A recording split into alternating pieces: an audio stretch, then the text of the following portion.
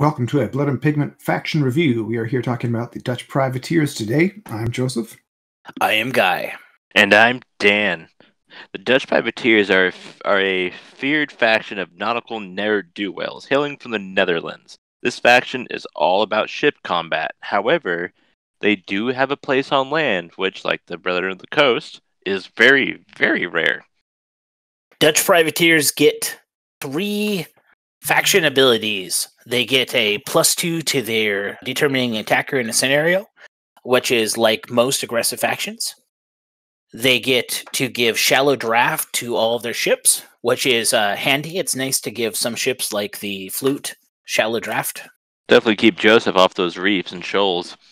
Yeah, I like that. I like that trait. I'd probably find it anyway, but This force also has 2 faction actual options. They have Zealanders, which is my personal favorite. Is when they're attacked by a unit that is 6 inches away or less, they may reroll a single failed fatigue dice resulting from the attack. It's great. It keeps your Dutch in fighting amazing shape, and it really helps in those late stage turns of the game. make or break. Yes. And then they have one that's really, really cool and, like all Firelock things. It is historically based. The West India Company. At the end of the turn, if this force has more strike points than it did at the end of the previous turn, remove 1 point of fatigue from all non-shaken units in this force. This is also really good if you're in a tight spot. Yeah, it's rare to have an ability that will help turn the tide. Usually it's if you're doing well, you start doing better, like Ruthless, but this one is if you're doing poorly or if things are turning against you, you have a chance to come back. That's awesome. I got to disagree with you there. I don't have any experience fighting as the Dutch, but I have a lot of experience fighting the Dutch. And the West Indian Company will even trigger if you're winning, but you happen to gain a strike point. So I remember fighting somebody and having 3 strike points, and they just gained one from casualties.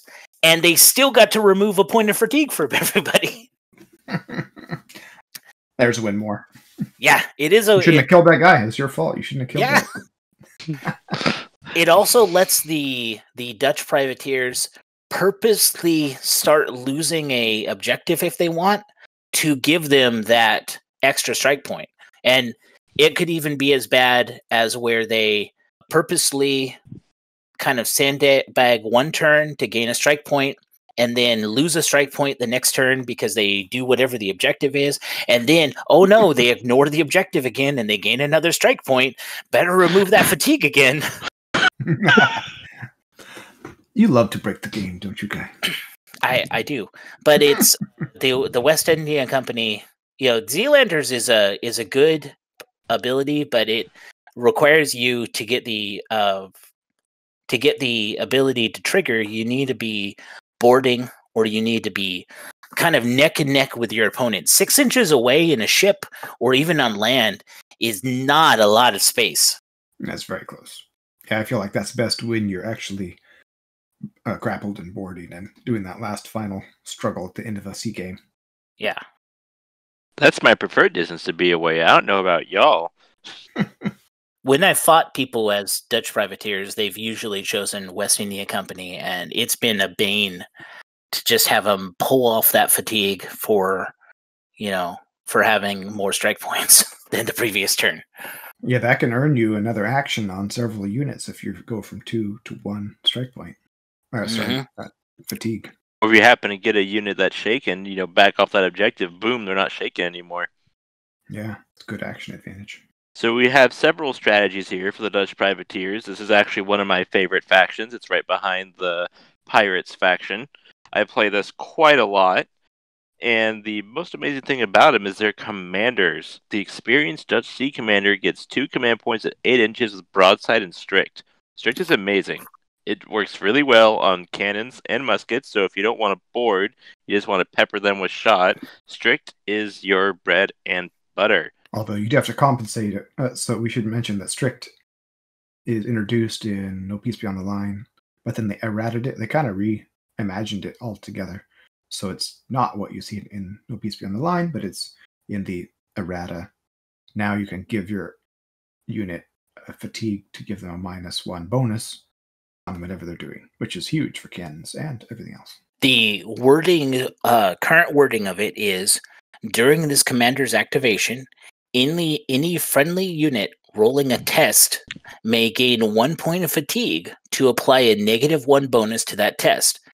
It may not be done if the unit is shaken or would become shaken. So this is a lot like pushing in a way that you cannot push if you would become shaken from pushing.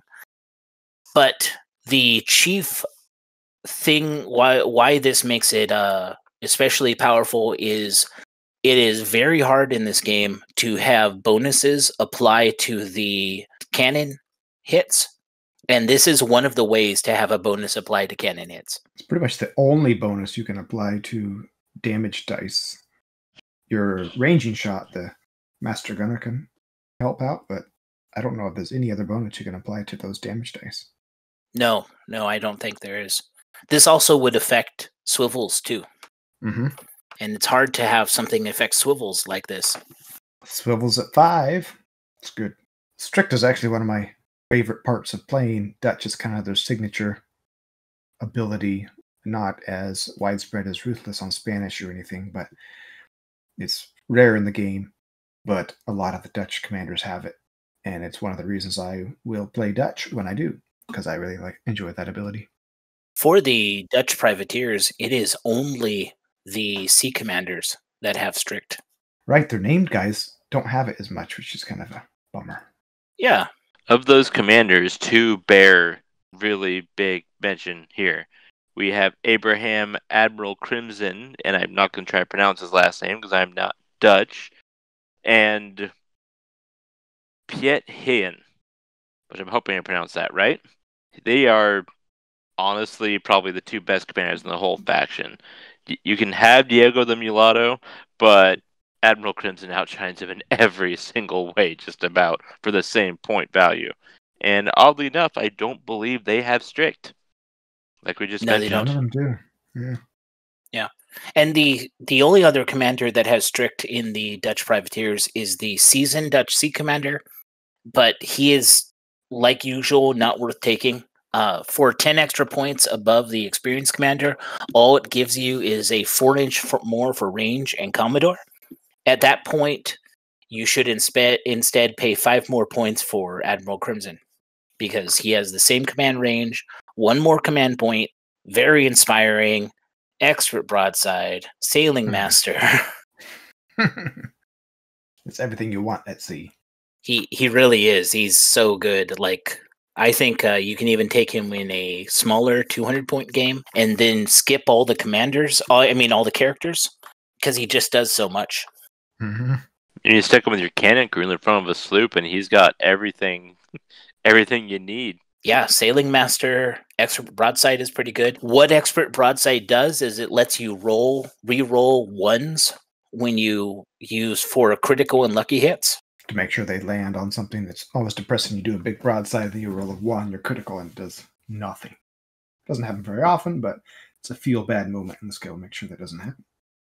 Additionally, the 1 that you have to reroll is before or after you apply the -1 from lucky hit. So if you roll a 2, you can call it a 1. Yeah. If you roll a 2, that would get reduced to a 1. You get to re-roll it. If you roll a 1, that would reduce to a 0. You get to re-roll it. So he is expert broadside is a very good ability. And then the namesake, the Piet Heyen, he is their legendary commander at 40 points. He's got a 20-inch command range and 3 command points. He's got broadside, Commodore, God's Blessing or Devil's Luck, very inspiring, bold, and indomitable. According to Mike Tunez, he was the one who gave me this strategy. If you stack this guy up with about 12 Enter Ploeg, there's not really another unit in the game that can withstand a charge from them. That combination of bold and indomitable is pretty amazing. Bold is kind of a weird rule. With how ranges work on a ship, the 8-inch range that your commander gives all of his abilities to means the whole ship or the deck of the enemy ship that you're on and your whole ship get indomitable. Right. Even a galleon, your whole ship is within that 8-inch range. Yep. And all this is justified because I think he's the only commander we have in the game, if my history is correct, who actually took the Spanish treasure fleet. Which is not something a lot of people have tried, but not something that people have done successfully. So his general naval badassery is well earned. He's essentially the Dutch Henry Morgan, in my opinion. For an affordable 2 points less, 40 points compared to Morgan's 42, right? Yeah. In fact, I'm willing to bet if you took both their personal forces and squared them up at sea, Piet's going to win just about every time. He doesn't have misfortune at sea. No. Yeah, Piet Hein, huge character. I've used Diego the Mulatto quite a bit too. That's partly because he is available in so many different forces, but he's a great all-around commander. 30 points, 3 command points, lots of good abilities. Having 3 command points is very inspiring. Any commander that has that combination of abilities is very good. Worth 30 or more. Mm-hmm. So what are the basic strategies you can use or tactics you can use with this faction? Well, there's a Dan special, which is close in real quick, have your enter plug, hop over and start chopping heads, which works with just about any, commander you throw at. Ideally, you want Admiral Crimson or that experienced Dutch Sea commander, but they're really, really good at just anything naval related. If you don't like to board, they're also really good on cannons because their basic sailor unit, the Zeeleiden, have expert artillery crew, and they're really good at reloading cannons. So walk me through, if someone wants to make a boarding list, where would they, for Dutch privateers, where would they start? Let's start with the ship. What ships are good boarding ships? Just about anything that's not a flood or a galleon. Flood. So the bark is a good boarding ship? I mean, if you're in a really small game and you got enough dudes counting on that boat, yes, because even if your boat sinks, hopefully by the time your boat sinks, you're already on their ship stealing their boat. I've done it before. That is the nice thing about boarding. You don't really have to worry about your ship very long. No, you don't. I've had many players play the Dutch privateers for the first time and their bark sank while they boarded the other enemy bark. Did they care? No, because they just got a shiny new bark for free. So anything with a 0 windward, right? If you can help Or it, 5. but even as long as you got that 5-inch move, that's Yeah. what the real game changer is. Yeah, that 5-inch move, that would usually be my categorizing a boarding ship. Also, the ships that have 4 forward swivel guns are also good boarding ships most of the time for me, because that lets you have your forecastle. It softens up wherever you decide to go. It does. So the combination of fast and 4 swivels is fairly limited, actually. It's just the Tartana and 6th rate. Sloop of War. And the Sloop of War, you're right. As far as overall, I think we've already sang the praises of the light frigate enough, but light frigate is also probably, if you're going for a general, not really sure how you're going to play, or whether you're going to be board or cannon, that's a good place to start, is that light frigate. With those fast ships with the 5 and -2 windward like the frigates, having that Sailing Master along can help you a lot. Sailing Masters are great for boarding ships because you can exceed your maximum speed, so you can actually move 6 with a ship like that. You take a lucky hit on your rigging, but again, they don't care about their ship. They can destroy it. It doesn't matter as long as they get to board and do their thing. And you'll never lose a mast from a lucky hit, too. Right.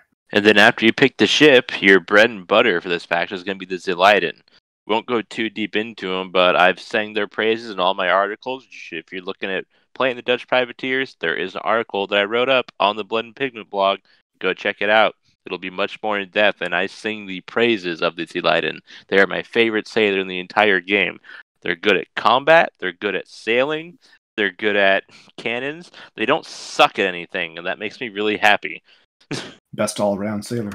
In my experience, if you're building a boarding list, you want your Zeeleiden usually in a forward deck, a good unit of it. You usually don't want to take away their pistols because pistols are great boarding weapons.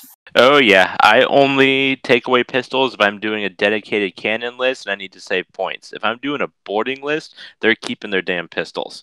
Because God forbid if I get boarded before I want to board, that means they still have their pistols. They can hop off those cannons and defend the ship. They're good. They're great.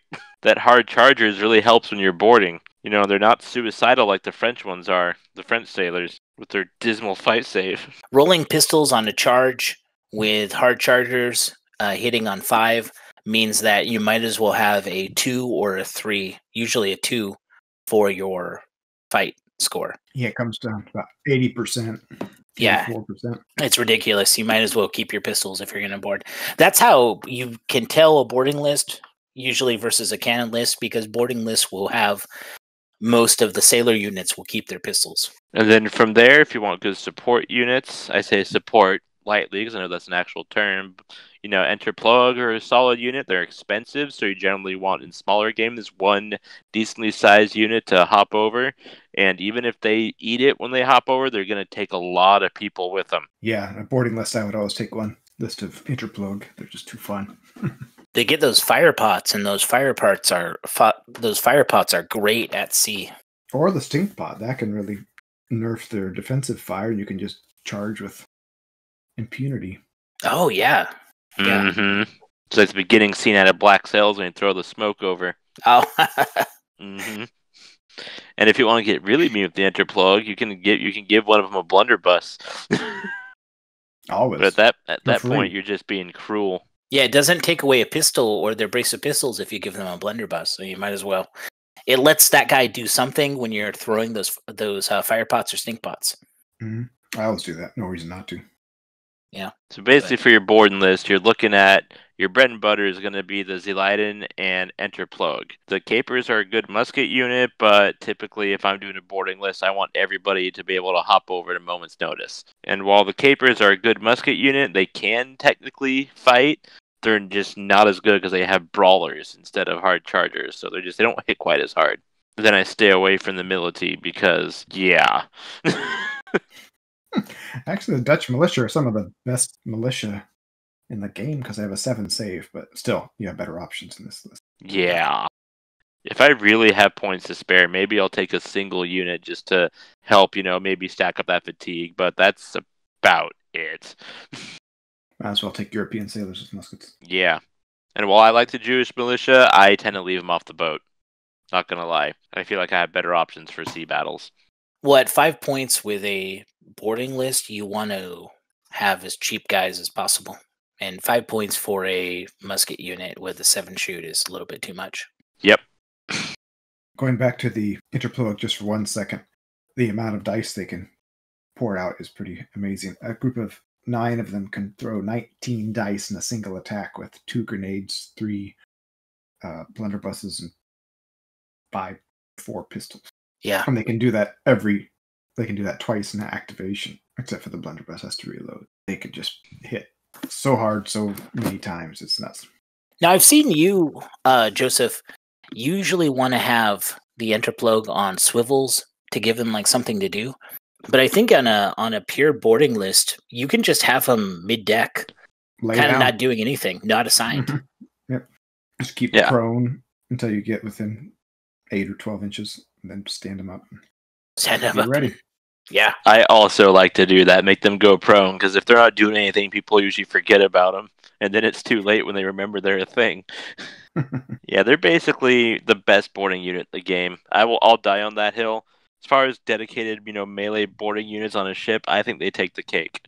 While they might lack the long-range firepower that I think the Forlorn Hope have, they well make up for it in combat prowess. The fact that you don't have to... The Forlorn Hope come trained, don't they? They don't come veteran? No, they're trained, yeah. More. Yeah, so that's another point you got to stack on is to make them veteran. These guys come in as veteran. Yeah, 6 points for a veteran unit with all that stuff. I mean, if you make a Zeleiden veteran, he's 5, and then you just add 1 more point, you get better stats, you get better abilities, you get better weapons, tons of weapons. It's a great deal. Although they do kind of flounder in the early game where they have nothing to do. That's a reason to also put them on the quarter deck, the back deck of a ship, so you can have them do your sailing stuff back there because they are expert sailors, or repair if you're taking any cannon damage. But I would usually put them prone on the mid deck if you have a boarding list, so they can do that boarding action right away. Yeah. And they hilariously have expert artillery crew and expert sailors. So not only are they good in a fight, but they're good at doing everything else on a ship. His business card just says expert. Yeah. Well, that segues a little bit to the other option strategy for this force is all in on cannons. They're one of the best for that list too. Yeah, they are. So you do this every once in a while too, don't you, Dan? On a frigate or 6th rate cannon? Yes, I do. If I'm running a budget 6 rate at 250 points, that's when I take away all my Zeliden's pistols, man it all with light cannons at 250 points. All those light cannons on that light frigate will demolish just about anything smaller than another 6 rate. 22 cannons? 24? Yes, and they will fire, and your opponent will be not happy. The game that I played was technically with the English Royal Navy, but it's the same principle. Just get close, and if they're moving faster than you are, every deck will get to shoot it. If they slow down, you just rotate and let every deck take a shot at it. It hurts. And if you want to be really mean, get up close with Grape Shot. It's even worse. It's not a good way to get people in the game. But yeah, it's the same things that we said before, Stan. They're good at combat, and they're good at cannons. So even if you take those pistols away, even if you happen to get boarded, they're no slouch in combat. They can still defend your ship. And if you happen to pull a Joseph and keep your Enterploeg on some swivels, and someone dares to hop on and start taking out your Zeliden, your Enterploeg will pretty much kick them right off the ship or make them really regret boarding your ship. So it's a dicey proposition to board a Dutch ship in general. So even if you're playing a range cannon list against a boarding list, they're going to have to be creative to try to take the least number of casualties possible, because even if you're forced on the defensive, you can still melee relatively well, where most units typically swing one way or the other, I feel. Yeah, they just have good melee saves, so they don't go down easy. Mm-hmm. And while, like we noted, the French are slightly better in melee, but their saves are just abysmal. They're a little bit worse, yeah. Being one worse is a lot. So the basic concept for the cannon list is you just put units, big blobs of units with no pistols on all the cannons. You have a master gunner somewhere in the middle to give that extra reload. You got a broadside commander, and then maybe one free unit to do the sailing. Is that how you run it? Yeah, I would honestly put the capers on the sailing, because if you need to take them off the sailing, they got muskets and they're pretty good at shooting. Mm-hmm. If you got strict, they're already shooting on 6s, and if you're close enough to where you have to pull them off, they're going to be hitting really well. So you assign those capers to the sheets and shrouds, or? Yes, I would. Okay. I would have them on the sheets and shrouds, and then if someone gets on my ship, or where something goes wrong, I need some more muskets, to pull them off, have them fire, and they do really well. They're really good, support unit, quote unquote, for not being, in the support unit slot. They can do just about anything. I've done that with capers too, especially with privateer versions of ships. Yeah. Yeah. I've actually had someone hop over on my ship and attack my capers while they remain in the sheets and shrouds, and figured out real quickly, those hurt. They can shoot too. Well, if you're assigned, you can't take a defensive shot, so you got to be careful. But you can if you have. You can do a half defensive shot if you have 12 capers on a 3-deck ship, because it has to be 2 per deck. So if you're on a 2-deck ship, it's only 8 capers to do defensive shot, a half shot for a defensive fire. Mm-hmm. Yeah, those assignment rules are rather complicated. Yeah. You can never do a defensive shot if you assign your guys to cannons. It's just don't do it. Right, it's too many. Yeah, if you have a deck of 6 cannons that are even light cannons, a light cannon 6 is 12. So you have to do a half fire defensive shot. You have to have 24 Zeliden on that deck, and that's not happening. Don't do that. Yeah. So the other tactic that is common at sea is the small arms tactic, where you just shoot muskets and stuff. This and swivels. You can do that with this, but it's not their strongest suit, probably. Yeah, it's possible. I've played with the idea, but I usually commit one or the other. I feel like doing a small arms list is kind of being in that weird gray area where you don't want to board, but you still got to get close enough to be within boarding distance to really make those muskets effective. So it's a dicey proposition. They don't have any marksmen or buccaneers with 5 shoot or fast reload or anything to give them a real up, where they do with the other 2 tactics. And like maybe in an amphibious game where you're maybe bringing a bark in full of musket dudes, some surprise withering fire, but it's not something that they excel at. The one thing the Dutch aren't really good at are dedicated musket lists. I mean, they're decent, but they're not going to outshoot the French, and the English make up for their lack of really good quote unquote musket units by just being hella versatile. I mean, freebooters are a great unit, and I would think they're almost better than the capers because they got that fast reload and marksman. They are 6 points. Sidearm pistol. Mm-hmm. Yeah, for 1 point more, it's a better unit. Well, if you do like those freebooters, what you can do is take That's right. Jean Hermus Runging. As a commander, he's 27 points. He comes with 2 command points at 16 inches, broadside, Commodore, inspiring, and unorthodox force freebooters. That's one of the reasons I like this guy. Juan Erasmus Reining is my pronunciation of it. It's probably correct. I've used him quite a bit just so I can get those freebooters. Love that. Yeah. And then the other good thing with this faction is European sailors are a core unit, even though it isn't a peripheral power faction.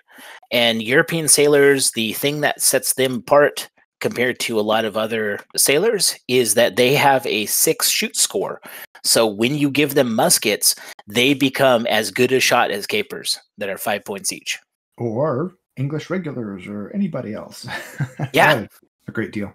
A 6 shoot score with European sailors is great. I've had a lot of fun. I didn't play as the Dutch, but I played a campaign as the Danish.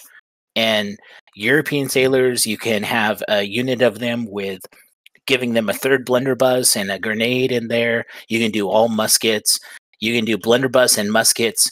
And really, it gives you a lot of flexibility on a ship or on land, too. Yeah, you want to talk about land real quick? Dan, you mentioned that these guys were decent on land. I think European sailors are part of that, but how do you run this faction on land? On land, basically, what we're talking about with the ship scenario, while the muskets, on a small ship aren't really viable for ship-to-ship combat, on land, it's actually a pretty decent strategy. Again, we got European sailors that are really, really good with muskets. Take a couple blobs of those, hide some Z-lighted or enter plug in a bush nearby. If someone gets too close, you charge them.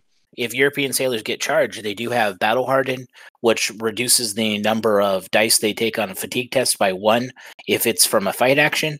So they have the bad fight save of 7, but they're not going to have as much fatigue. Exactly. So, again, like the Brother of the Coast, they're not a slouch on land. They're definitely not as good as a dedicated land unit, but you can make it work, and you can surprise someone when you're saying, I'm going to play Dutch privateers on land, and see the confused, bewildered look on their face when you bring in a couple blobs of European sailors. I played a land game, pretty high point level, I think 300 points.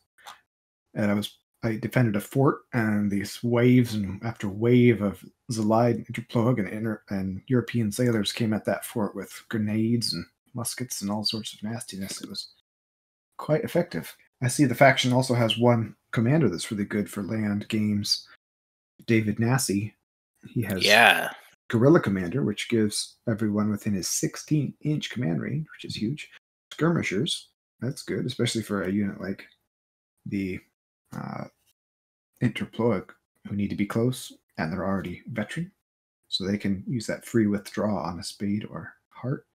And he also has the unorthodox force Jewish militia, so you can get a drilled unit into your core column. A drilled or elusive unit. Right. Yeah, I really like the Jewish militia. I prefer them to capers on land if possible, because you can get that elusive or drilled.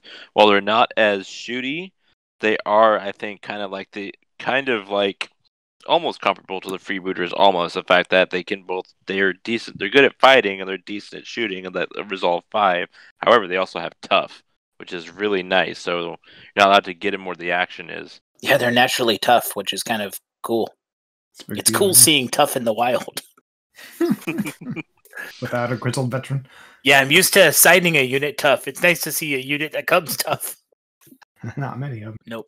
So that's good. That's good option. Even if you're doing a 200-point list with European sailors and capers, you can do about 36 dice a turn of musket shot, even on a ship which for 200 points is pretty good. Like, It's not bad, man. yeah, 36 throwing 36 dice a turn. That will wear down a lot of factions that have a low model count. Bound to get some hits. Yeah, you're bound to get some hits. They're bound to lose some saves, and even if they make all their saves, the fatigue is going to build up eventually. You have a nice extended range with those muskets, so you can start early in the game too. Mm-hmm. And you'll probably be the attacker because you got that +2 to attack when you're rolling, initially. So chances are you're going to be on the offensive. I need to math out all the naval factions because it seems like almost all of them have the +2 except for pirates, unless they're +3 or 4, like some of the uniques or the navies. I feel like that's pretty evenly balanced in a standard naval game, but then it becomes kind of a penalty at land, on land.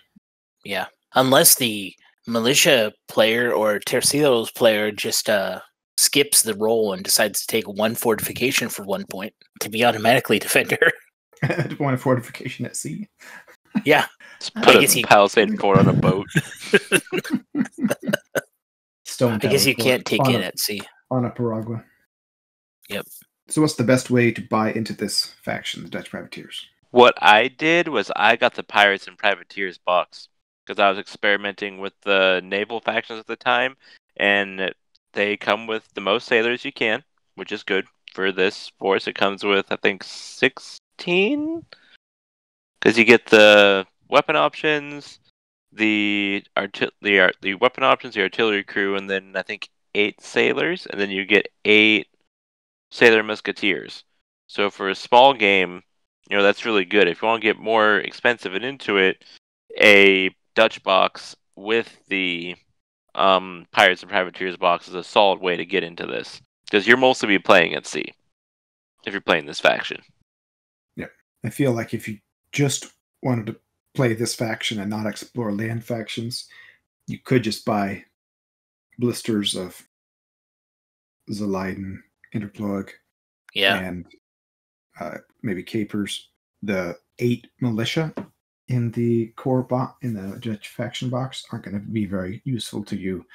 You can use them; it's fine, but they are. Yeah, they are a support unit in this faction. Yep, so you can use them. And there's no other support unit.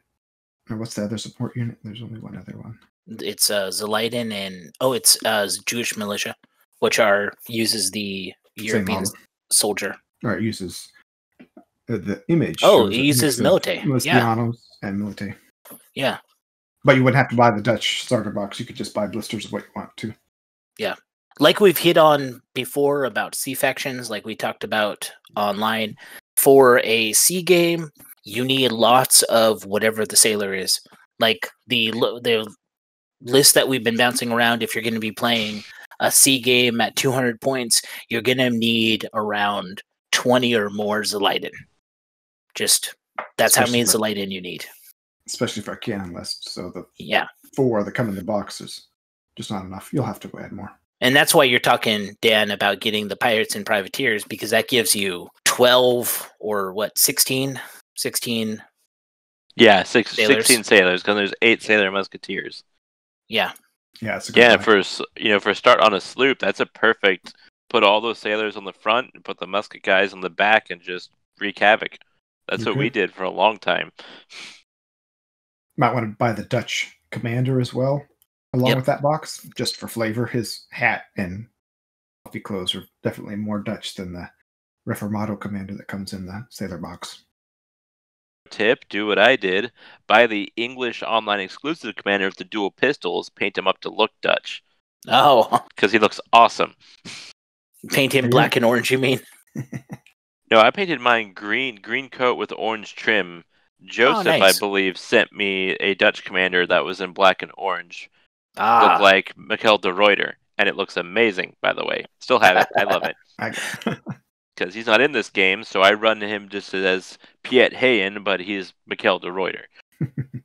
Yeah, that's really about it. The most exciting unit from the Dutch is the Enterplug, so I would get at least 12 of those. I don't think you're going to need more than 12 a lot of the time.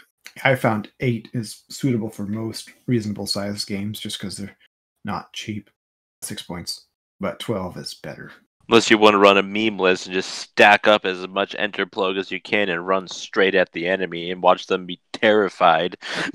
This is one of the few lists where you can run as many Interplogue as you want. So how would you rate this faction on a power level against the other Dutch factions and against the other naval factions in general in the game? Is it a good faction?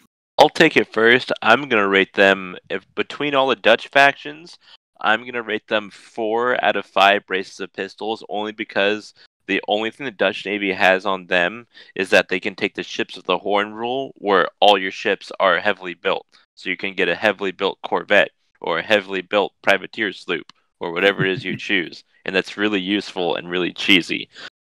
Barring that, as far as other naval units in the game, I give them 5 brace of pistols out of 5 brace of pistols. As much as I love my pirates, these guys tend to be hit a little harder, and that standard Z-Leiden and standard Enterplogue is a powerful combination that is hard for other factions to overcome. How about you, Guy? I would say from that you touched on the only difference between the Dutch Navy and Dutch privateers is that the Dutch Navy gets the ship of Horn, whereas Dutch privateers gets the West Indian Company. I think the West Indian Company is superior to the ships of Horn because West Indian Company will have an effect on every game you ever play with the West India Company. You're always going to get strike points. Unless you are completely winning and completely untouched. And then, good for you. You've won the game. I will chime in and say that while yes, I would say that West Indian Company is better overall in smaller games with light cannons. Heavily built can be a godsend, which is where I find myself, because I play a lot of smaller games. Usually, when I'm playing and I'm demoing, that's usually where I stay. And heavily built is really nice in smaller games. In larger games, I feel it's kind of wasted because you usually have bigger, meaner cannons, but against light cannons, heavily built is really, really nice. Yeah, it is. Heavily built bark in a 100-point game would be untouchable. I will give this faction. We switched to the out of 5 rating on me. I will give it 9 out of 10 or 4.5 out of 5 because I think that this is a good faction. It has relevant faction abilities. It has a good unit choice, and I've lost against the Dutch privateers so many times that they are very respectable. So 4.5 out of 5. 4.5 out of 5 lit fire pots. Are you gonna drop those at your feet? No, I use 2 actions. Lit fire pots in the air. Yep. Where they need to be. What about you, Joseph? I would count this as a top tier naval faction. They aren't good at musketry necessarily, but I still think they're right up there with the best of them as far as well-rounded and powerful factions. I'll go ahead and give them 5 out of 5 or 10 out of 10. Wow. The only things I don't like is they have a slightly limited selection of units. They have 6 possible units. 4 core is not bad, but not many options for support units. But they kind of make up for that with options with their faction rules, so that's good. If you want to board, if you want to shoot cannons, you won't get anything better, really. So I'll give them the full score there. Yeah, this is one of the rare factions where you don't really need to take a master gunner to have your gun crew work because they're already come expert artillery crew. I'm taking one anyway. For the -1. And the command point. Yeah, and the command point. Yeah. That's true. With expert artillery crew on every gun crew unit, them and the English, they're the best at cannons. Yeah. But even like Admiral Crimson with the gun crew, and then he can just spread his command points throughout the whole ship. Massive broadside. You could technically do a 4-deck broadside in a big ship with this guy. Oh, yeah. Yeah, Crimson does wreck all kinds of face on a 6 rate, let me tell you. Yeah. He's really in contention with a lot of legendary sea commanders like Lord de Graaf with that Commodore, very inspiring expert broadside and sailing master. That's a lot. he doesn't have anything super spicy or like No, ruthless he's or just good. something. Yeah, he just has all the good abilities, all the generic good abilities. Well, I think that wraps up this review. For a full review of the Dutch Privateers written by Captain Dan and reviews of other nationalities and factions, you can go over to bloodandplunder.com and check out all our articles there. We have articles on ships, nations, factions, terrain building, painting guides, battle reports. Check it out there. This has been another Blood and Pigment faction review. Keep your dice ready and the wind at your back, yar.